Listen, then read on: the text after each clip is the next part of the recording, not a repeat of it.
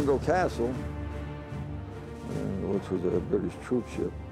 And we knew we were someplace. We didn't know where. We knew we were going someplace. And by this time we had our tropical gear, of course. And it was finally when we were outside the Mediterranean somewhere where they told us where we were going to go, to Sicily.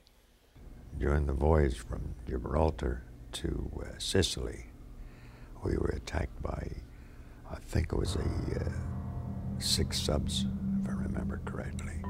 Our supply ship was hit with all our supplies for tropical dress and all the rest of it, plus our medical supplies. These little corvettes got in the circle in this one area, and they were throwing depth charges, And in this one area, all at once, this thing like a cigar come out of the water, way up, and then down a little. And I was standing on the bow there watching, and it blew, and it was on fire, and it went down. It was gone. It was a submarine, German submarine, it got. At the time we went in there, that was the largest invasion force that had ever been amassed in history. I think there was something over 3,000 ships. The Mediterranean was so rough that it smashed the landing craft, so we were delayed for a day. So on the 10th, at 2 o'clock in the morning, they lowered another landing craft. Going down, there was bloody scrambling nets, and the old ships would go like this, and she'd bang, and you'd hope to God when you get down the bottom that you were going to hit that landing craft. And we had all our fighting equipment on, weighing perhaps 70 or 80 pounds. And when we ran off that platform, we ran into 10 feet of water. Your main thought is to get to shore as fast as you can, because like I say, in the water you have no protection whatsoever. And at least when you get to shore, you have some cover. My first task was to blow up the barbed wire that was along the shoreline. And we did that at what we called a Bangalore torpedo. It was an 8-foot piece of pipe packed with explosives. You just pushed it under the wire and light your match to it, and it'd blow up. We were to shoot anything, any person we saw walking. And about 4 o'clock in the morning, the first people we saw walking down the beach were 3 nuns. Nobody fired a shot, thank goodness. We had a couple of Messerschmitts, just whatever they were, strapped us a couple of times, but there wasn't much aircraft stuff. Still, it hadn't got to the point of being real frightened yet. You know, there wasn't enough. It was almost like a maneuver. And the dust was about 6 inches deep and hot. My God, you couldn't hardly breathe. Just like flour. The guy ahead of you, he would got 100 pounds of flour through over time. There was so much dust in that. It was fun and games. That was one of the rules that Colonel Booth said. We had to keep our equipment clean. And you can't, there's no such thing as keeping equipment clean in these kind of dust storms you get there. We got sunburned through our shirts. And the medical officer made a concoction of iodine and olive oil. And he used that for a suntan lotion, and it worked.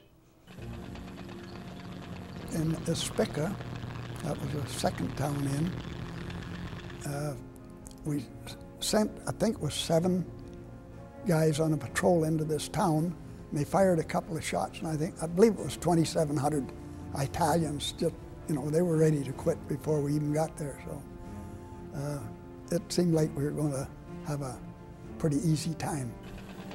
We hadn't gone very far when I saw a lot of black dots in front of us and on the side in the field on the right. And I looked at them through my binoculars, and they were carriers. And as we got closer, I realized it was the entire Hampshire Regiment's carrier platoon. Every one of them knocked out, and the crew's bodies still in them. And I looked up on the hill, and I could see this German mortar firing. Just seemed 40 of them were in the air and come down, and it blanketed our Bren gun carrier and our crew, because they were right out in the open. They were blown apart, on fire. So I had an extra package, I gave it to him. I just turned and stepped away, and he was cut right off here. I heard him make a noise. I turned and looked. I had a hard time keeping my dinner down. And he handed me the package of cigarettes the guy gave him. He said, "Here, I won't need these now." You know, our nurses and doctors, they, my God, they worked hard because they were a lot of wounded in there. Too many of us were sick because malaria, jaundice, dysentery. And it was the medical officers who were good scroungers, and they got cache of German supplies. They found them that the Germans had left, so that's what we started with when we first started.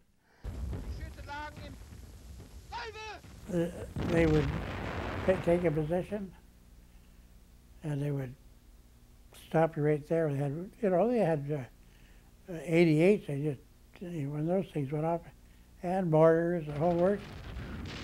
And you could always tell when they were leaving because they'd throw everything but the kitchen sink at you.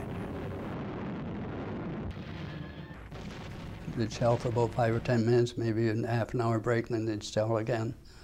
So altogether we had 12 men killed and 23 wounded. Almost every real strategic tough target was given to Canadians. At Algiers, the Germans had blown the bridges, and the railroad bridge was still up. The colonel decided that we'd take the tanks across the bridge, the railroad bridge, into the valley, which surprised the Germans. They didn't expect us to be there. So we went up, and that's where we took Adreno. Our policy was to chase the Germans' tanks, and when we got close enough, we found we couldn't hit them because our shells were not long, couldn't fire them long enough, and the Germans could with their 88s. So we used to turn around and hightail it out of there. But what we did was turn our turret around, where the Germans couldn't do that because they were on an angle like this. The 88s only can go from there to there. They couldn't understand this. Here we're running away and we're hitting them and knocking tanks out. And the Germans waited until we got almost into Grand Chalet. They knocked out the first and the last tank, and that meant we couldn't move then because the roads were too narrow. We couldn't turn them around. So, and because we were so well trained, we automatically just dived off the tanks and charged right away. And it was only about 150 yards we were in on the Germans before they could reload and took the town. If we caught anyone, I'd holler out to, in German, like, I said, "German soldier, come on in with your hands up, we'll take you as a prisoner of war." And mostly they did. How we ever did, I don't know. You could see miles around, just as clear as a bell, the Germans standing up there, seeing every little movement that we made.